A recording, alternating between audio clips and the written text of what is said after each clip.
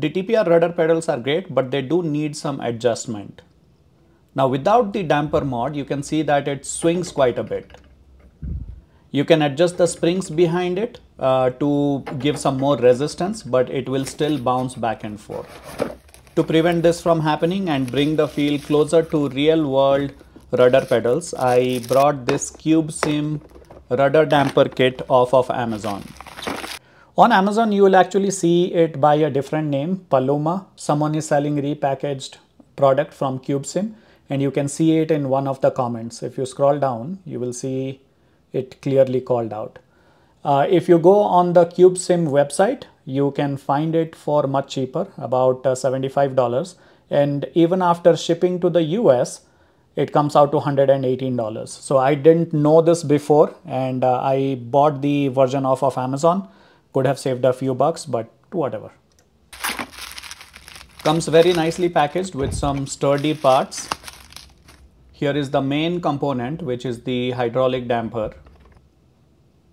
And then it comes with all the pieces and the tools that you need to attach the damper to your TPR rudder pedals.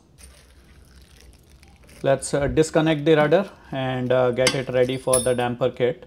Now remove the 3M attachment tape, sticky tape, and push the small piece towards the back of the rudder. It's a bit tricky to get it in, but once it fits very snug.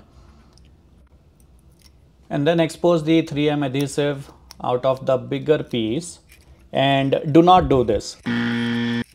It comes with the bolt in the right place, and I took it out, did not know, and then I had to put it back in. So just leave it as it is and attach it to the outside of the rudder pedals. The 3M adhesive ensures that it stays in place.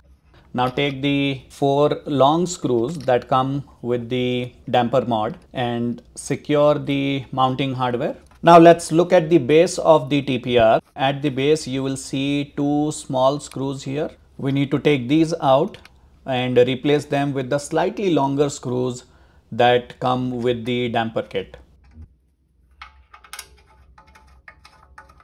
Screw them just a little bit for the tip of the screws to be exposed on the top side of the base. Now let's take the mounting hardware that's supposed to go on the base and the piece that will hold the hydraulic damper in place. Take the screws out, align both the pieces and put the screws back in. Time to attach the whole thing to the base. Expose the 3M adhesive, align it with the tip of the 2 longer screws that we had put in earlier, and tighten the whole thing. Then secure it with the 2 small nuts that are included with the damper mod.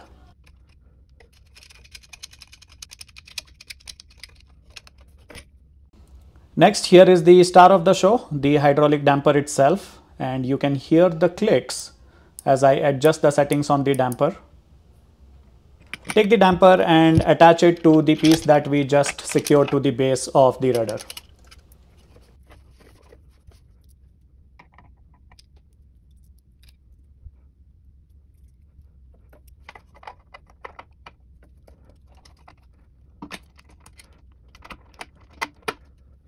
The second washer is supposed to go on the inside, but the other side of the damper.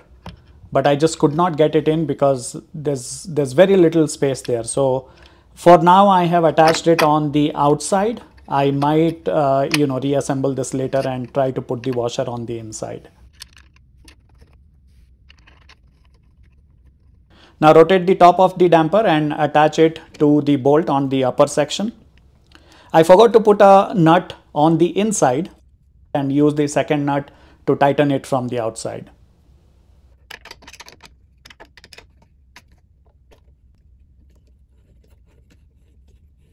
Now you can see the bounciness is gone from the rudder and it returns to its original position much more smoothly than before.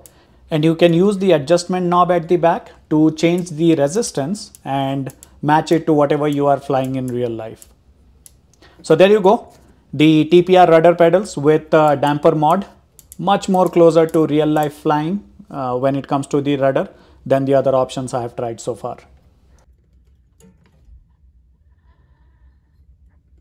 Please give this video a like and subscribe to the channel. As always, thank you for watching. I will see you in the next video.